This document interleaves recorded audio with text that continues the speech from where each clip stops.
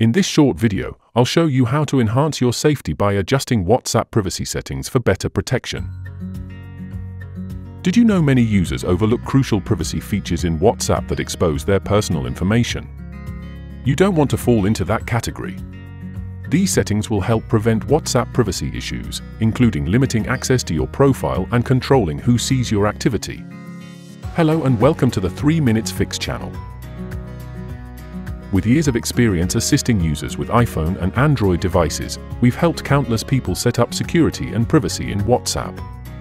Today, we'll do the same for you by helping you take control of your WhatsApp privacy settings to safeguard your account.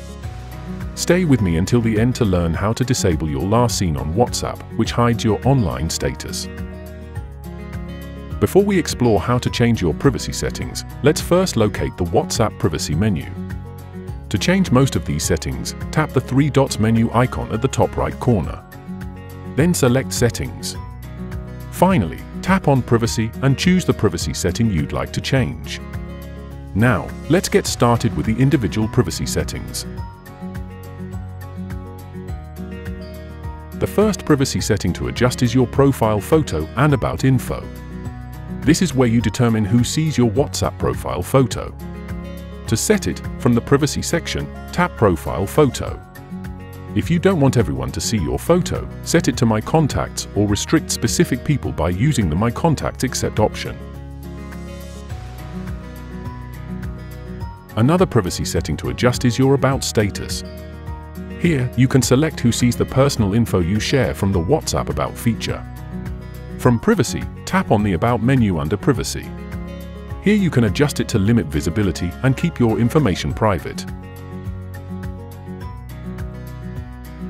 The third setting to adjust is the Status Privacy. This feature lets you control who can see your WhatsApp status updates. To do this, from Privacy, go to Status and choose who can view your updates. Use My Contacts Accept or Only Share With to specify certain people. You can also disable Read Receipts to prevent people from knowing when you've seen their messages.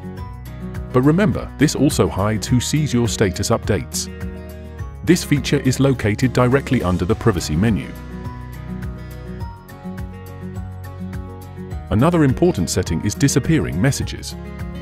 This feature automatically deletes chats after 24 hours, 7 days, or 90 days. It prevents old conversations from being a privacy risk, especially for sensitive chats.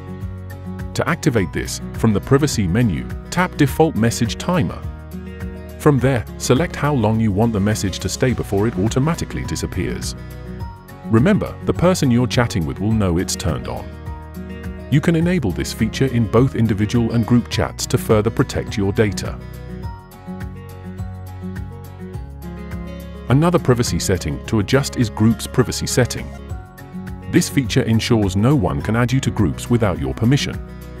To activate it, from the Privacy menu, tap on Groups. You can choose to allow everyone, My Contacts, or My Contacts Accept. Choosing My Contacts Accept will block unwanted invites.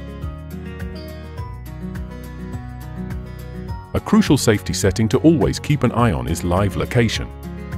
This feature allows you to share your location in real time with others.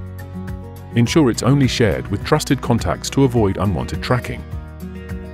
Before we continue, if you're finding this tutorial helpful, don't forget to subscribe and hit the like button for more WhatsApp tips. Now, let's continue with WhatsApp privacy settings. To prevent unwanted WhatsApp calls from unknown callers, you should block them.